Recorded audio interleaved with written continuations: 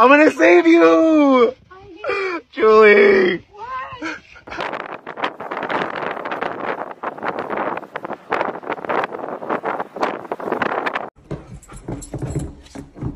That's Boo Boo if you want to know. And there it is. You can't even see the door or the hallway or anything. Oh, dude. Tesla. Oh, no. Oh, no. They're all running. Get out of the way. Oh, it's gonna bring it down. Oh, my God. Oh, no. You guys gotta come out. Oh, here comes the Tesla down the hill. Out of the way. Same spot. Get out. Get out.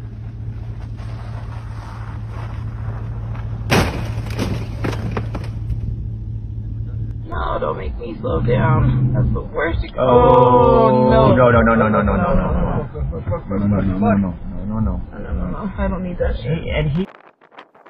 Mountain roads were closed again in Northern California as another blizzard swept across the state on Sunday, dumping snow in the Sierra Nevadas and rain in the valleys. Interstate 80 and several other roads were closed in the Lake Tahoe area near the Nevada border, where the California Highway Patrol said driving conditions were dangerous amid snowstorms.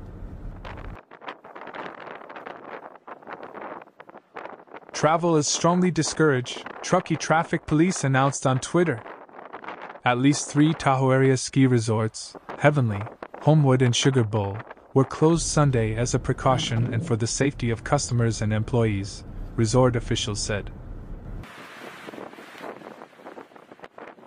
A blizzard warning was in effect for mountainous areas through Monday morning, but flurries were possible throughout the week, according to the Sacramento-based National Weather Service.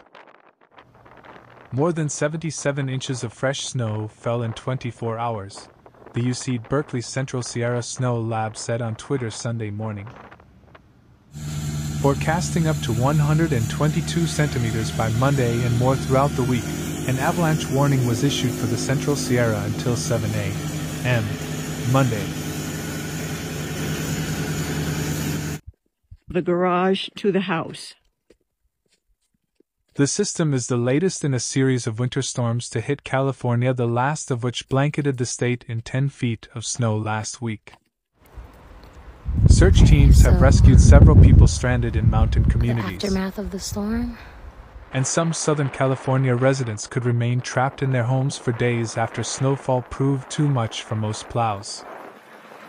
In the San Bernardino Mountains east of Los Angeles, authorities continued to clear roads and distribute food, water and blankets as the Red Cross built a shelter at a high school.